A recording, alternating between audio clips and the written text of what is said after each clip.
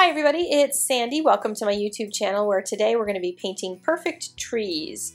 And perfect is of course in the eye of the beholder, but I've got some stamp sets that are really going to help to make really beautiful trees super easy. These are stamp sets that are generally meant to be stamped in ink colors and layered over top of each other, but if you do them in distress inks and add water, they turn into watercolor trees. This one on the left could be used for any time of year. They're meant for fall trees right now, but you could use them for spring trees as well. I'll talk about that later. And the pine trees can be used any time of year as well. They don't need to just be for winter. But here are my Christmas and fall cards that we're going to be making today. Yes, 4 cards, 1 video. Now I've laid out all the ink colors and all of my stamps. I have them on individual blocks. If you wanted to mass produce a whole bunch of these, it'd be really easy to do. On your craft desk, you would probably put your inks right next to each of the blocks, but since I'm trying to make this pretty for YouTube, I tried to line everything up. So I had all my inks lined up square, and then every time I put something down, it all went kittywampus. So if it drives you nuts, I'm sorry, because it's driving me nuts just while I'm watching the video doing this voiceover. Oh, the things we go through to craft on YouTube.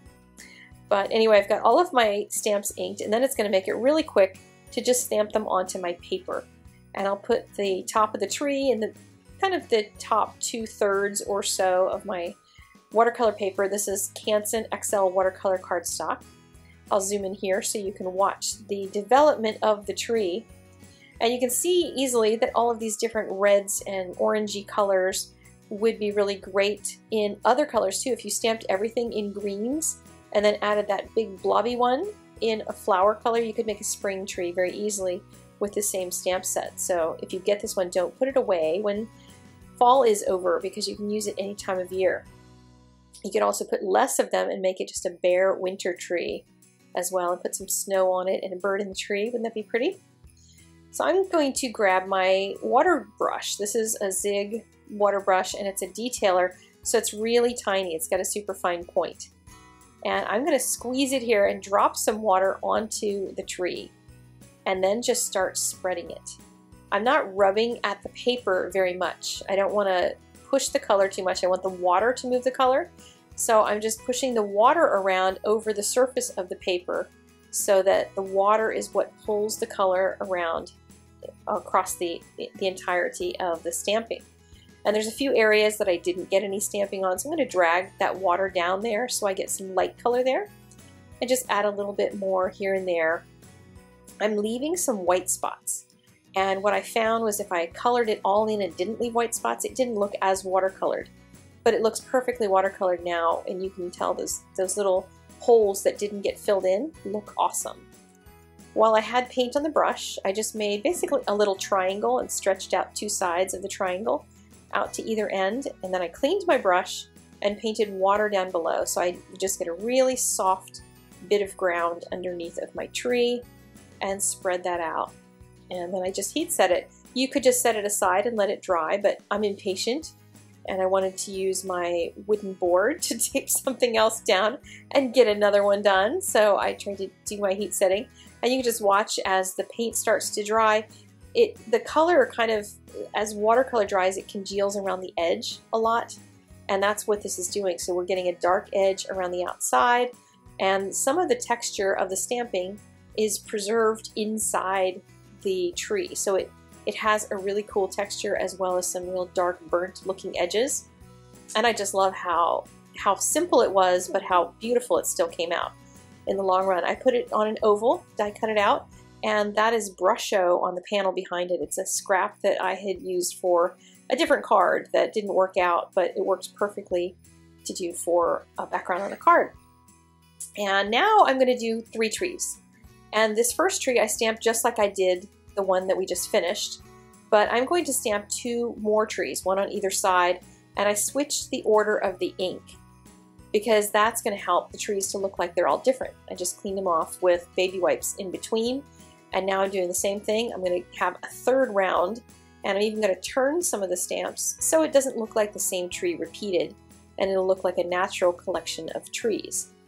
And this time I'm going to do something a little bit different in how I add the water, because I'm going to add it with a mini mister. And a mini mister is going to go everywhere if you're familiar with those. So what I'm doing is grabbing a piece of scratch paper. It's an old scrap of watercolor paper, and I have it a couple inches, maybe 1.5 inches or so, perhaps, above the paper, so that I protect those tree trunks, because I didn't want to sop the tree trunks with water. I just wanted the water to hit the top section. So I'm trying to see how light of a spray I can get, and I was spraying from quite a distance to try to make it really soft, because every time I tried this earlier, I got it too close and it just splooged everywhere. I do have a paper towel on hand to do some dabbing here and there, either around the edges or right around, in very specifically in some of the sections in the middle, because you can see it's starting to pool a little bit. And that's just what watercolor will do. When there's a gathering of water, it's going to gather color into it, and that's kind of what it's doing there in the center. A few of those spots I'm just going to dab with a rough edge of a paper towel, because I didn't want it to look like it was all even. I wanted it to look very natural. And then some of the other areas where there's heavy color, I just started pulling that color around with the brush a little bit, just doing some adjustments to that. And I'm mostly just waiting and watching to see what it does, because it's going to continue moving over time. So I noticed that none of the color in the center had really remained, none of the mixture of color with a little bit of green.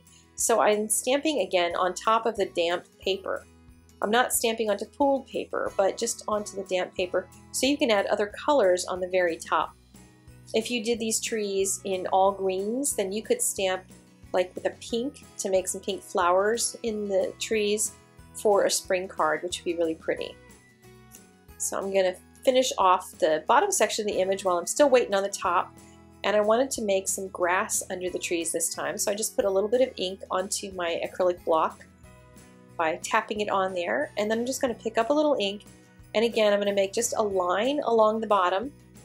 It does touch that brown ink that's already stamped there, so I'm going to get a little brown-green grass, which is fine because it looks really gorgeous and watercolory anyway.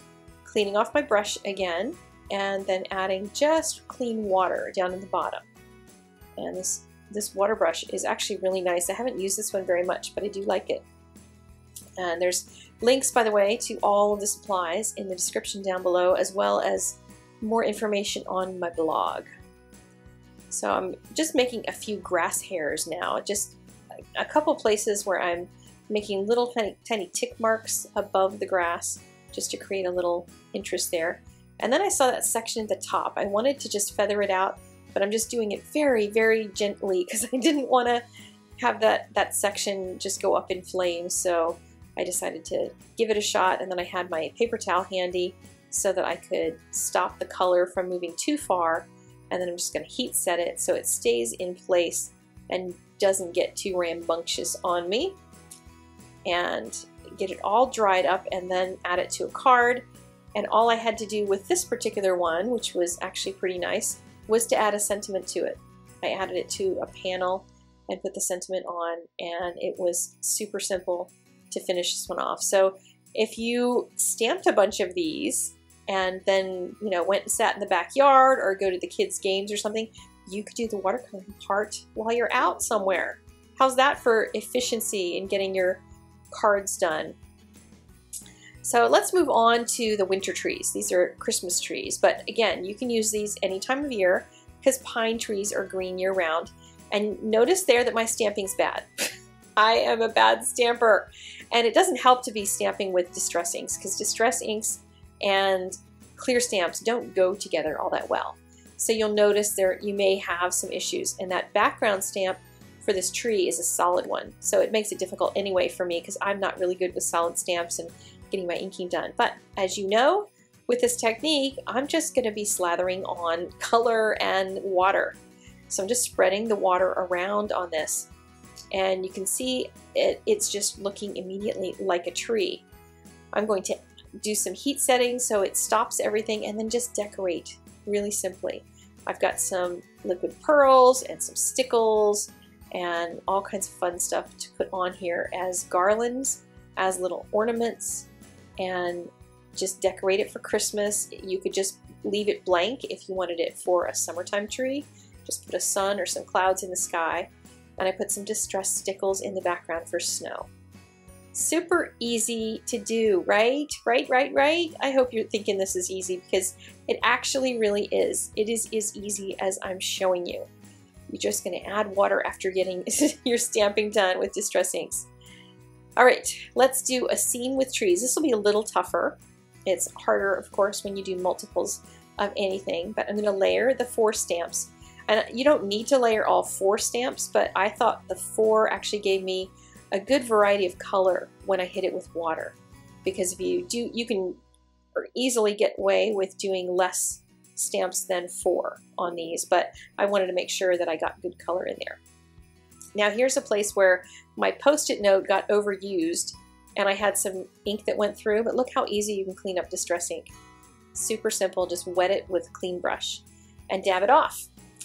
All right, now I created a little mini hillside with my Post-it notes, and I'm just gonna stamp the top section of the tree background and throw some water on it to make it a hillside. Isn't that a simple hillside? Just a little swoosh and then throw some water in there, and I'm adding just a little bit of trees in between, kind of.